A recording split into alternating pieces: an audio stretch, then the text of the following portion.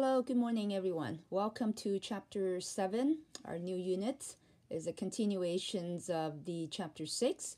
We're still working with the trigonometry functions, but now in this new unit, we'll be looking into more details of the trig functions, all right? So 7.1 start with the equivalent trig functions, meaning that we're going to find or look into the different ways that how we can write the equivalent expressions for any of the trig expressions, okay? If you recall, okay, the concept of the principal angles and the related acute angles. So then you know that we can always use the related acute angle to work with our principal angle. So in a way that the very first type of equivalent expressions that can come from this is that for any given principal angles, if we can just use the related acute angle, we can always find the same ratio, basically, okay? So if you have your handout with you, I want you to take a look at the example number 1. So example number 1a, where we have a sine of a 9 pi over 8. If you can quickly work this out from your calculator, okay, I understand that not everybody would be able to tell how big is the angle 9 pi over 8 is going to be. So in a way, we still need to use the degree conversions to make us realize like, oh, how big this angle is and where this angle is happening in the Cartesian plane. So if you work this out quickly, you will see that, okay, sine 9 pi over 8 is approximately equal to 203 degrees, okay, approximately, okay? So keeping that in mind, so an angles of a 203 degrees is going to have the terminal arms in quadrant 3 like this, okay? So that entire angle from the standard positions here go all the way to quadrant 3. That angle is going to be the 9 pi over 8, and that is our principal angle. And the reference triangle that we can draw on the quadrant 3, and inside of this reference triangle, this angle here, the beta, is going to be our related acute angle, okay? Remember that I always use beta as our related acute angle, and that's why I want people to always make sure in my work, I will always use that to represent the related acute angle, and so do you, all right? So to calculate the related acute angle from the bow tie method, we know that we're going to have to take that entire angle, subtract the pi, okay? Because from here to there is pi. But now because I'm going over a little bit to the pi, so that means I need to take this bigger angles, subtract the pi, and common denominator, so you get a pi over 8. So we know that this angle here is pi over 8, okay? And the related acute angle is always less than 90 because this is just is one of the angles within this right angle triangle, right? So this angle has to be less than 90 degree, okay? So using this, we can say sine of a 9 pi over 8 is also equivalent to a sine of a pi over 8, okay? So this is the principal angle, but this is the related acute angle. If you punch it in from your calculator, you will be getting the same ratio. However, because of the CAST rules, C-A-S-T, in quadrant 3, only the tangent that is positive. So that means if you are taking the sine of this 9 pi over 8 here, then this, using the related acute angle, since the related acute angle is always positive, so that means you need to add a negative there in front. So that will be equivalent because if you punch it in sine of a 9 pi over 8 from your calculator, you're going to get a negative ratio. But if you only punch in a sine of a pi over 8, and pi over 8 is all the angles in quadrant 1, and everything in quadrant 1 is positive. So the only difference between a sine pi over 8 and a sine 9 pi over 8 is the negative sign. Okay? So if I want to use the related acute angle to represent this principal angle, then I must including the negative there. Okay? So that is very, very important to make note of. Okay? So continue with the next example. Let me just do one more example. So 1b, if you have a cosine of a 23 pi over 12, okay? A cos 23 pi over 12, how big is this angle? Well, if I take a 23 times 180 divided by 12, you see that this is going to be approximately equal to 345 degrees. Okay? So I don't need to write it, but I need to know where to draw these angles on the Cartesian plane. Okay? So this 345 will be an angle that has a terminal arms in quadrant 4.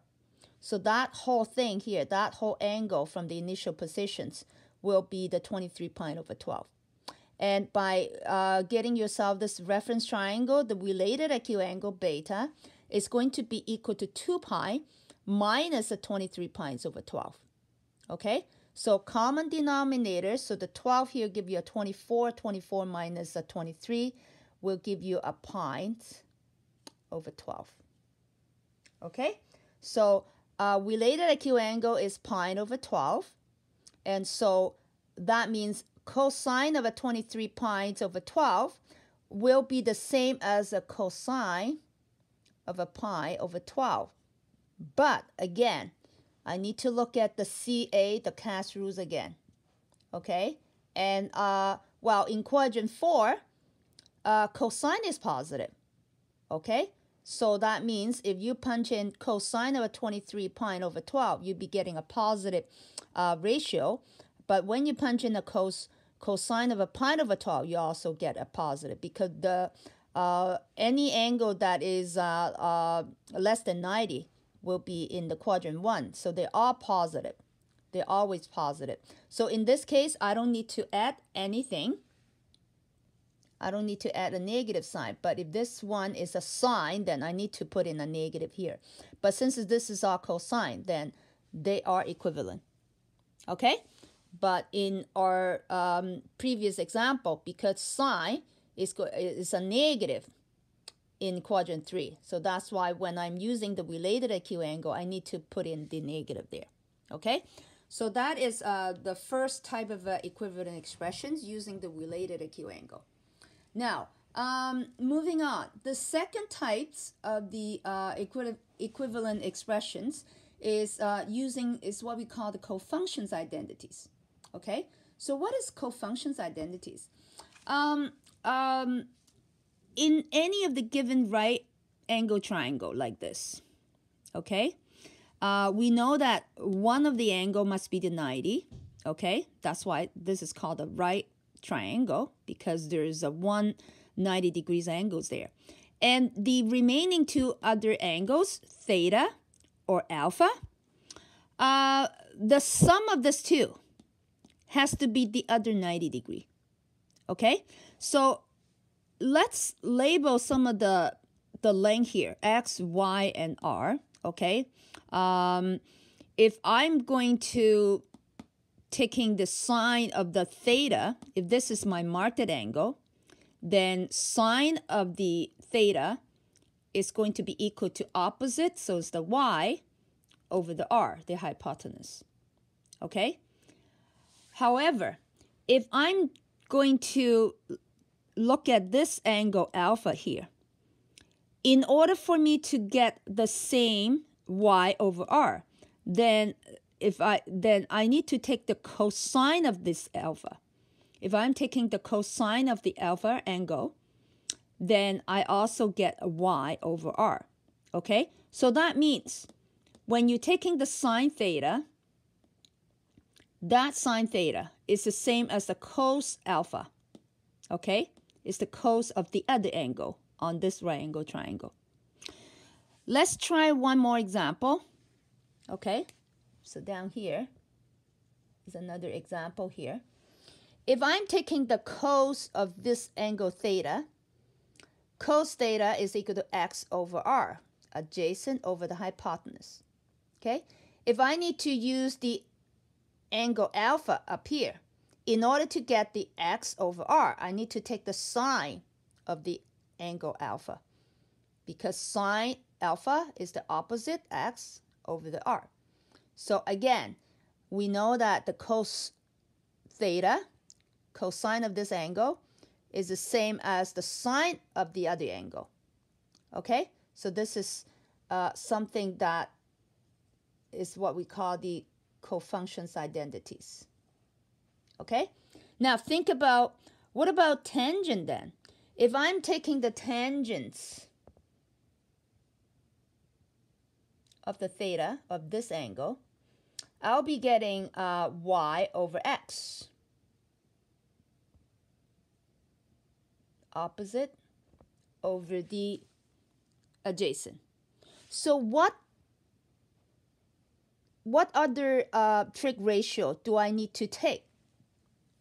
But I have to use angle alpha, and that will also give me y over x.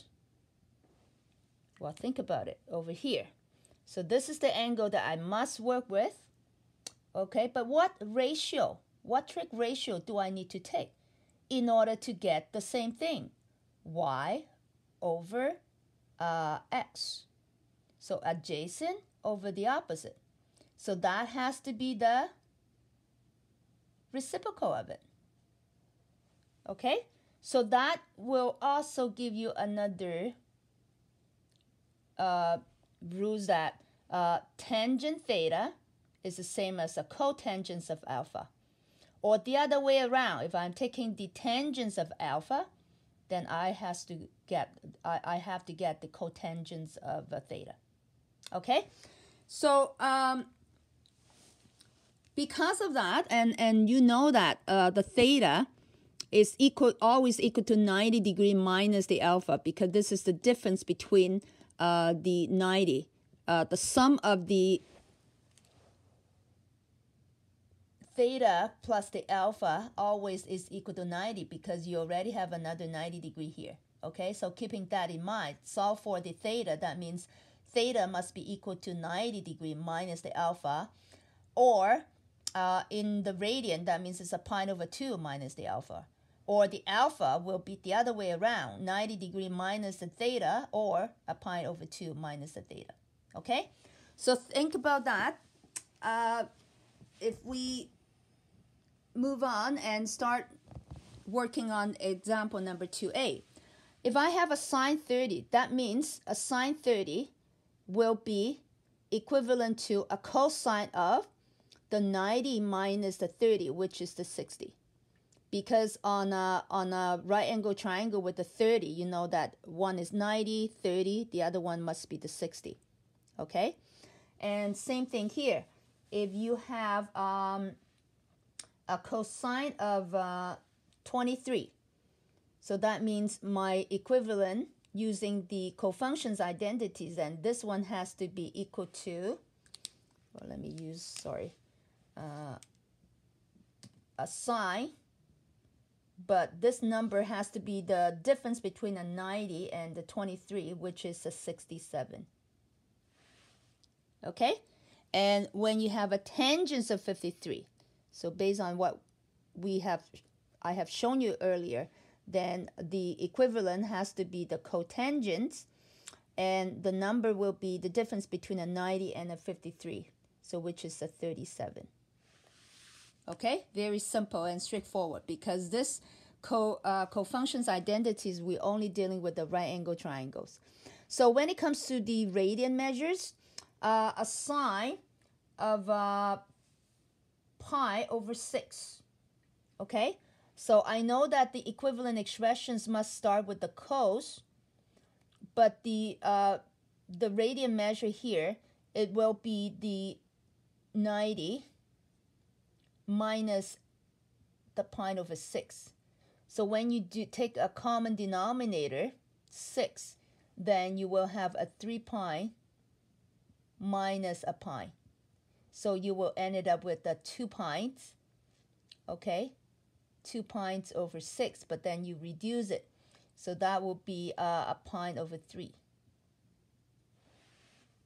Okay? So you need to do simplify before you put down here. Okay?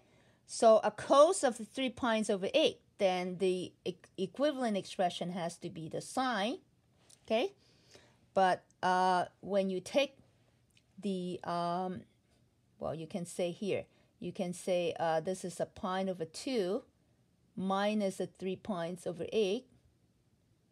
So when you take the common denominator, so you get a 4 pi minus a 3 pi. So finally, you should be getting a sine of a pi over 8. Okay? A pi over 8, because after you take a common denominator, this becomes a 4 pi minus 3 pi, give you a 1 pi over 8. Okay? And lastly, tangent 5 pi over 12. So the equivalent must be cotangents. And when you're taking the pi over 2 minus the 5 pi over 12, then you know that you are getting a cotangent of, so 6 pi minus 5 pi is pi over 12. Okay? And so in general, when you don't have any angle, so your angle is just theta, okay, like this, then the general rule will be the sine theta will be a cosine of a pi over 2, the 90 degree, minus that angle theta. So this is the general equations for sine theta, and the cos theta will be the sine, but is a pi over 2. It's always the pi over 2 because this is the 90. 90 minus that. And the tangent theta will be the cotangent of a pi over 2 minus the theta. Okay? If this is the alpha, then this would be 90 minus the alpha. Okay? So vice versa.